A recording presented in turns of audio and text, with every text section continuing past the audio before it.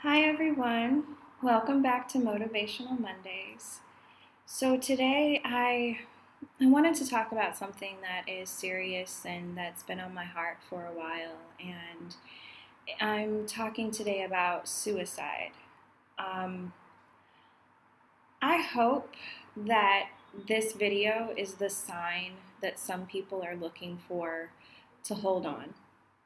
I have many friends that have battled depression or who've had really low moments in their life where suicide definitely seemed like the better option.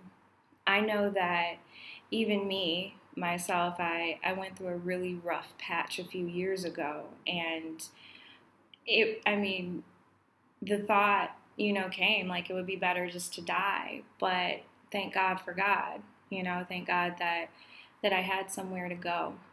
But a lot of people feel alone, and they feel like no one is listening to them and no one cares. And a lot of people are suffering in silence. And so I want you to look at this video and I want you to know that God hears you.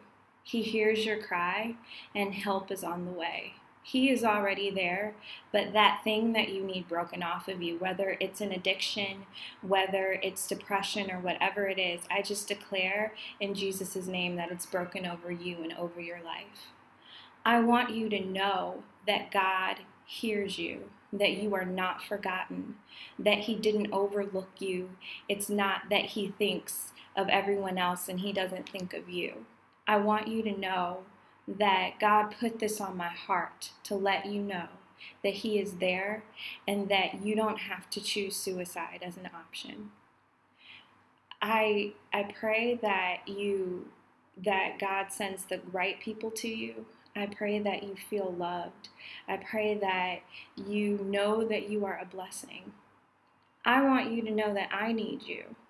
I need the gifts that God has put inside of you, even if you aren't even fully aware of what they are. I want you to know that this world is not going to shine as bright or be as great of a place without you. Just like when you look up in the sky at night and you see all the stars, we need you to shine because that makes nights beautiful. And so I pray that you use this video, and I pray that you see that this is your answered prayer. So please hold on, and please know that you're wanted and you're needed. So it's a simple message, I guess, but I want you to know that God does hear you.